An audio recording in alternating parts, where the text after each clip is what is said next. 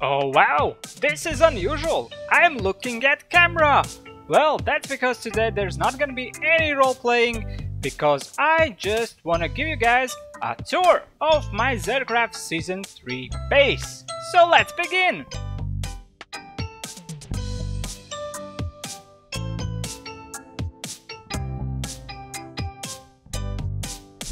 Let's begin over here, as this was the first house that I built on the server. As I go inside, here I have my bedroom. Right here is my storage, where I was basically keeping my extra blocks. Here I also made this villager breeder, but on the second floor I had this amazing villager trading hub. But also this house has a basement area where I was having even more trades with these guys over here, and also I had this zombifying station right here where the villagers were coming out from the breeder that is above us. Well, this next house is a mason's workshop. In a basement area I have these stone and basalt generators right here. I have a little bit of smelting area and also this mud farm. But on the first floor, this house is dedicated to these masons that I can trade with. But these guys also have very nice living area upstairs, with the bedrooms being on the very top of this building. Next up is this building right here. Well, on the ground floor I have this sugarcane farm made in it, but on the first floor we have more villagers. Well, here I have my cartography guys, and I even have two fishermen right here. Well, as we go by the well that we can actually jump into and access my mines, which are underneath our feet, we get to the Fluffy. Hello, Fluffy! See, he does talk for real, because I'm not role-playing today. Well, this building right here is where I'm growing cacti, and I even have more smelters right here. And on the second floor I have another bedroom with a view to my cactus farm.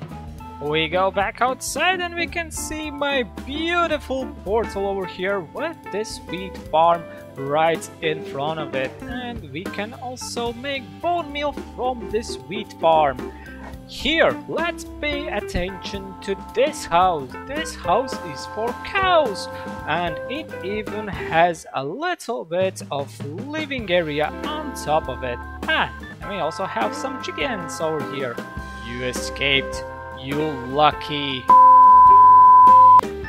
This next house right in front of us is my wool farm, where I'm gathering all 16 colors of wool. This building also has the second floor with living space for the person to actually live fairly comfortable life over here. But now, as we get back to the Fluffy, we can see that there is another building right next to him, and that of course is a Mammoth's Inn. Well, on the first floor there is this reception area with a table to sit down and have some meal. On the second floor, however, we have these rooms for rent. And if we need, we even have more space for guests here in the attic. As we leave the Mammoth's Inn, we can gaze upon the statue of the goddess.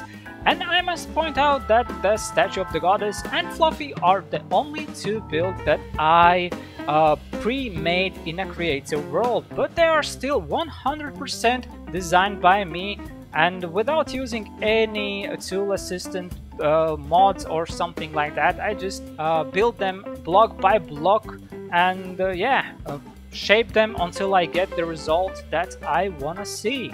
But this statue right here also have another function, and that is a creeper farm. Well, yeah, I have had a lot of gunpowder coming in from this place during this season. From the base of the statue, we can actually see this bridge. Well, what's this bridge is all about? Well, obviously we can cross it, but we can also go down on this side right here. And if we go low enough, we're gonna reach a very special room.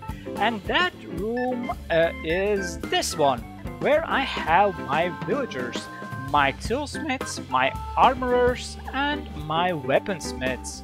And also, right here, I have this iron farm, which is actually just right inside this great pillar of the bridge. But as you see right in front of us, there is a fortress. Yes, the fortress is the second large part of my base.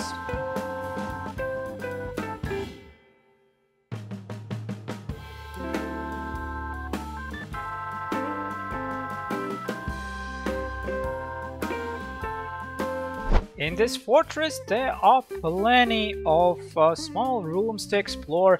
We can basically go inside in each and every one of these defense walls, and the fortress itself is divided in 4 courtyards. With this being the first one, we can actually go in the second one right here. Also in this defense wall right here, I do have my bee farm. And also, right beside my bee farm, I have these prison cells with also this dungeon right here.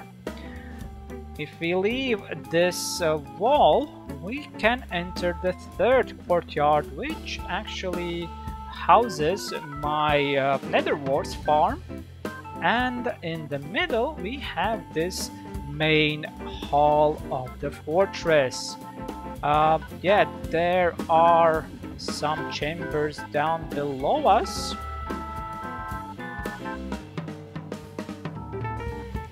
And also we have plenty of living space here in this large tower right here.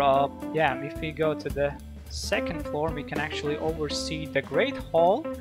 But from the third floor, we have these living quarters that we can access right here. Also, we can step out on top of the watchtowers. And if we go even further up, we reach the very top of the tower with more beds to sleep in. But now let's backtrack a little bit and go through this door right here, which takes us to the final courtyard, which also has the second exit from this fortress. Oh no, horsey, I think I forgot to feed you. I'm sorry, you look a little bit thin. So if we exit this archway right here, that takes us to the final part of my base.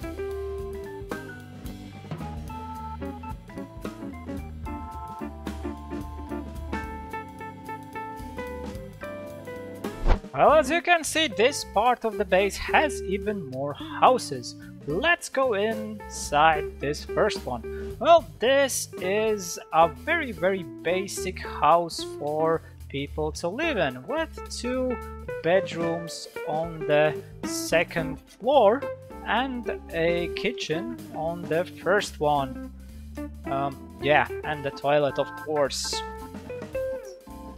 Also, this house right here is the same purpose as the first one. It's just a house for people to live in. And again, nothing too fancy going on right here. Just the basic stuff. However, this building right in front of me, this is the a White Orchards Tavern. Yes, this is a tavern with a huge hall on the first floor and few bedrooms on the second floor. Right here and some more over on this side. But that's not it. This place also has a sable area down here. And as we exit, we can also take the path that goes through this archway to reach the church. And this is the Church of the Black Sun that is dedicated to the same goddess that we have statue of back there. Well, here we can see that this is the main room of the church with the musical organ up there. Here, behind the altar, we have these doors that takes us to the library of the church, and here we have the priest's private chambers with a little bit of a bedroom upstairs and also toilet. Also from the library we can reach the bell tower up there, but we can also go down to reach these catacombs that are hidden beneath the church. And finally, the very last part of my base is this farming area right here, where I have this large barn where to store all the goods that are coming in from this field right here. And I also have this nice looking windmill to actually process all the grains that we get. So this concludes my ZetaCraft Season 3 base tour. And I want to say a huge thank you for watching my videos. I hope you liked this season because I had a lot of fun making these videos. And if you want to support me, please leave a like, drop a comment, maybe subscribe to my channel, and also if you want to show me an extra support, find me on patreon.com/gurumt. But that being said, huge thank you one more time, and I hope to see you guys next time. Goodbye.